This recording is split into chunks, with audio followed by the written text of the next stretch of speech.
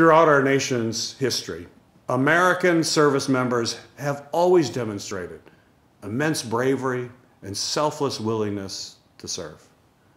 Veterans Day is an opportunity to reflect on the valiant sacrifices and patriotism of our nation's veterans. We recognize and honor those who answered the call to defend against threats to our national security. Our military is the strongest in the history of the world because of their courage and because of their service.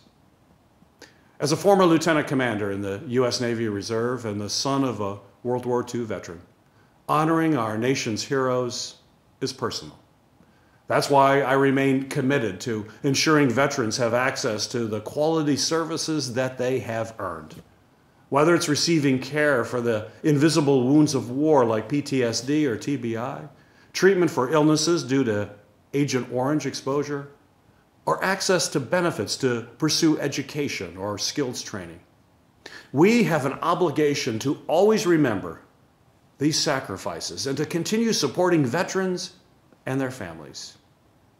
We owe a tremendous debt of gratitude to those who have donned a uniform and to their families, both here at home and around the world. Today, I encourage everyone to thank a veteran for their service to protect our freedoms, our values, and the way of life as Americans. God bless all those who have served, and God bless the United States of America.